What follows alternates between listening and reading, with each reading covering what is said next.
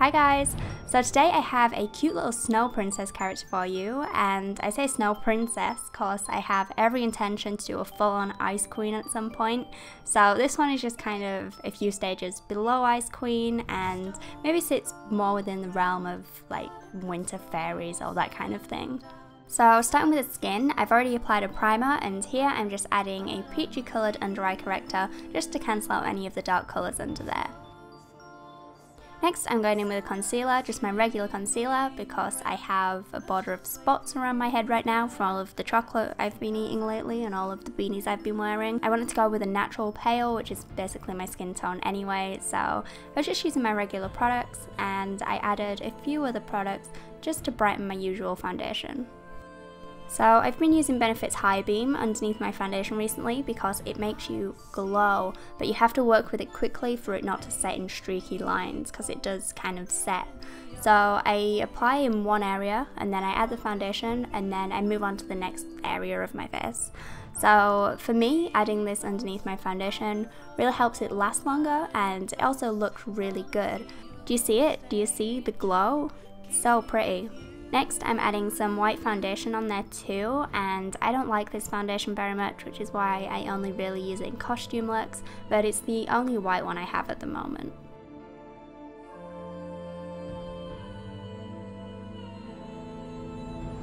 Next I'm going to conceal underneath the eyes, and then I'm going to set that with a translucent powder, and I'm also going to take that over any kind of creasy and greasy areas too. I use my NYC Translucent Powder because I know that it's good for stopping creasing and it also photos really nicely, but I'm also going to add some white powder as well just to help my skin look a tad paler.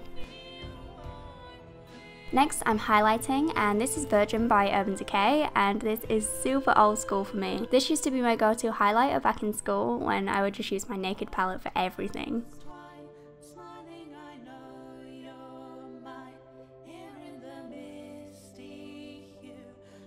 So I'm going to add a little bit of shape back into my face since we've added that flat colour.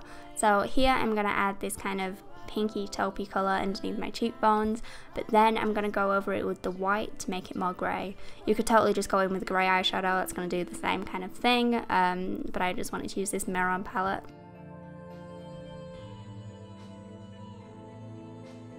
And you also just want to take this wherever you usually add contour. So for me that's down my nose and underneath my bottom lip.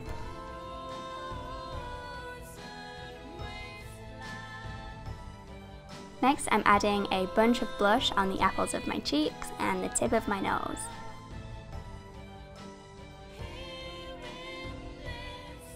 Moving on to the brows, I'm first going to add a bit of definition since I don't have much of a brow shape or a brow tail, and then I'm going to add a white liner over the top to simulate snow, and you want to apply this really lightly so it sits on top of the hair. Don't try to work this into the brows or anything. I wouldn't brush it through with a wand or anything, just kind of sit it on top as if like the snow had just fallen and just sat on top of those brow hairs. While that line is still wet and has a bit of stick to it, you want to throw some glitter on there as well.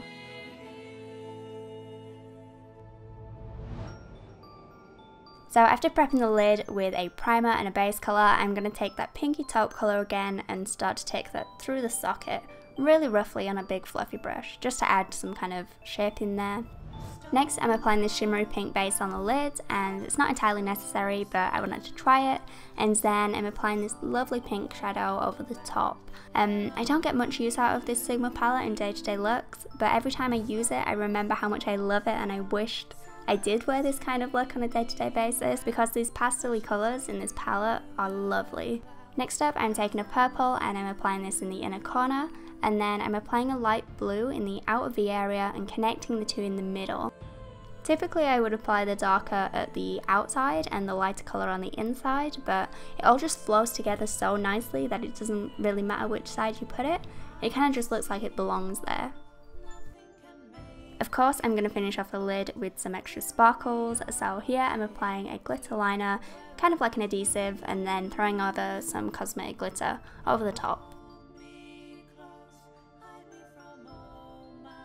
Here I'm applying a metallic gold liner, but you can skip this bit. I just did it on the other side, so I had to do it on this side too. But I'm going to go over it with a silver in a second, so just go ahead and do that now instead. Then I'm running a white liner across the waterline and then really working that down into the lashes. Then I'm going to take a silver liner like I mentioned before and just going over that inner corner and also running that underneath the eye. And then over the top of that liner I'm going to apply that lovely light blue eyeshadow again. Doesn't this colour remind you of like the 90s or the early 2000s? I remember having so many cream eyeshadows and stuff in this colour. Next I'm taking that glitter liner underneath the eye and I'm adding some of that glitter over top as well.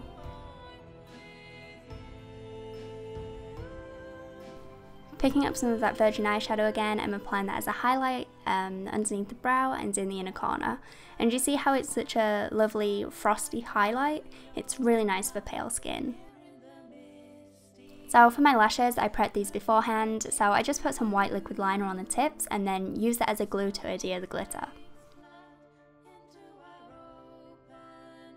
So as I was watching this back, there was something I didn't quite like about the look and I couldn't work out what it was, because the makeup itself I feel is very pretty, although it's weird, I know, but it's very pretty.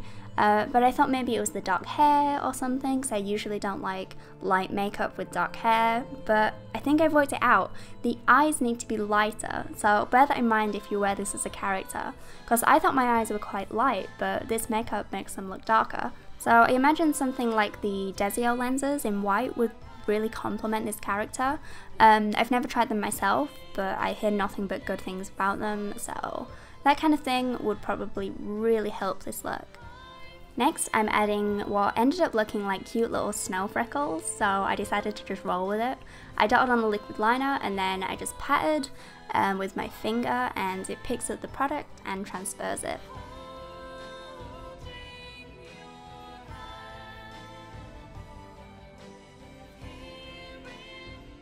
At this point, it would be really nice if you added some effects ice crystals or flakes of snow or something. I tried to make some, but I didn't really like how they turned out this time, so I'm gonna try something else next time when I do my Ice Queen. For the lips, I wore a gloss because I wanted them to be nice and simple since there's so much going on already. This gloss looks insane here, but it's basically just clear. Moving on to the hair and the body, I decided to use a hairspray for both.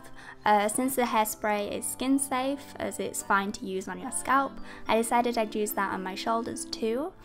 This bottle sprays out random blobs, which is actually pretty perfect for looking like snow. To get a similar effect, you could use a flat layer of white face paint or body paint, and then you want to speckle some of that over the top of it with a brush. The best brush you can use for this is a toothbrush. You just want to kind of dip it in the white paint and then you can kind of flick it on. I have a weird little section in my makeup storage just dedicated to toothbrushes. Most of them are covered in blood though, to be fair. It's rarely snow. So, these earrings I'm excited about. I made these icicle earrings out of a hot glue gun and tinfoil and glitter. So ignore the colour of this one on the left, it's kind of a bit yellowy. I ended up redoing it, but I'll explain why in a second. He's just there for size reference. So I laid down some foil and then I use hot glue to create the shape. Before that glue dries, you want to wax some glitter on there and then leave that layer to dry and then do it again. After a couple of layers, I peeled it off the foil, or I attempted to peel it off the foil. At first, I was so mad that the foil wouldn't come off because it had done before on the other one I made, but having that foil inside the icicle actually made it look way more white instead of that pale yellow like the other one. So embrace the tin foil. So now you can build up the sides and just keep adding layers of glue until you're happy with the shape. And then you want to pop one of these little earring hooks in the top, and I was going to say you're done, but you're not. You want to do this at the end as well. Put a little blob, let it dry a little bit, and then you can pull it down. And it legit looks like the end of an icicle. It's great.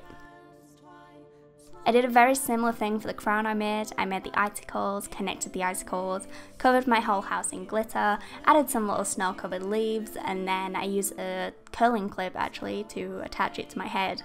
I'd recommend attaching it to a headband, but I just didn't have one at the time. But then that's it, a cute little snow fairy princess kind of thing. I'm not sure what I'm going to call it yet. Let me know what you think. I really hope you like the look, and thank you guys for watching. Bye.